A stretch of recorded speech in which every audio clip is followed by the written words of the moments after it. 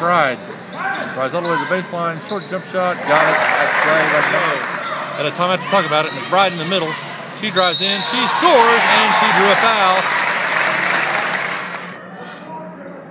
Perfect. I thought the graduation of those kids would make a difference, but I'm not so sure some of these young kids that she's got aren't going to be just as good. I mean, she's got a really good team. That was a good.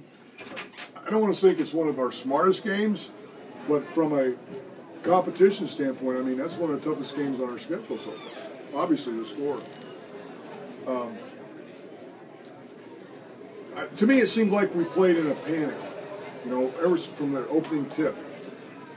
I thought that it just seemed like we were in such a rush to try to get things done. You know, we really didn't let things develop a lot of times.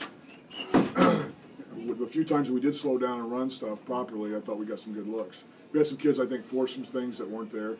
But then again, you know, we're playing without our floor leader, which in a big game like that, that's a tough scenario. We had some kids out there that haven't been in that kind of situation before, without Alexa out there, trying to make decisions, trying to handle ball under pressure. So it's it's a growing experience for us. I think it's going to make us better. May make me older quicker, but it's going to make us better in the long run.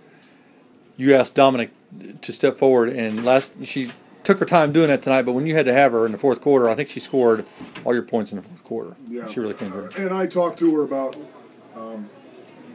going into the fourth quarter, I said, or really the second half, started the second half, I said, I need you to step up again like you did last night.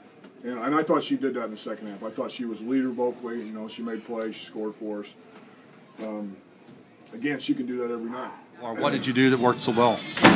Our kids knew it was going to take a lot today, and that we were going to have to attack them and control the tempo. And you're exactly right. They went in fearless, didn't hesitate for 1 second to go with those kids, and that mentality is kind of what kept us there. And that mentality is what's going to propel us really far this year.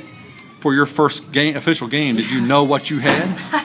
We did. We've had a lot of scrimmages, but being the first official game is always a little bit different. But our kids were ready. I could feel it on the bus and in the locker room. They were ready.